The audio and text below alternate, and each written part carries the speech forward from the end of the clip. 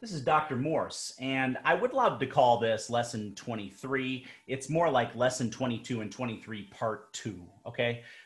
We talked about in the last tutorial how to construct a major scale using a given note in two different ways, okay?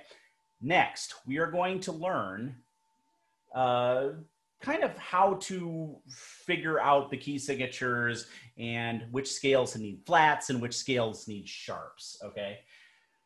I'm telling you right now, you're going to learn these. It's going to be slow. You'll be like, hey, I did it. And then you're going to figure out, if I memorize these, I'm so much faster, especially with Dr. Morse, who never gives me any time to take an actual test. It's always fly, fly, fly, okay?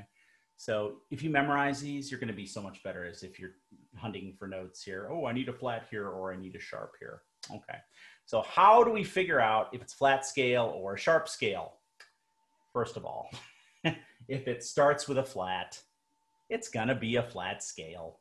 If it starts with nothing, okay, like C, D, E, F, G, it's going to be either C major, which has nothing, or a sharp scale. Oh boy. Okay. So you see how we constructed them last time. So if you start with a B flat, you're going to get, remember, you write them all up, okay? So you write a C something, D something, E something, F something, G something, A something, and then back to B flat, okay?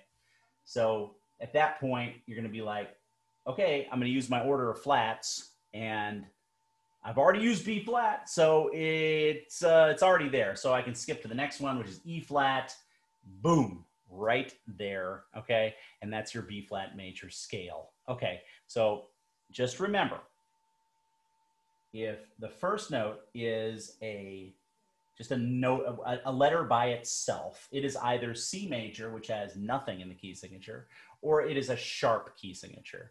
If it starts with a flat, it is a flat. Now there's one exception to that rule. Oh, there's always an exception to the rule. And that would be F, okay?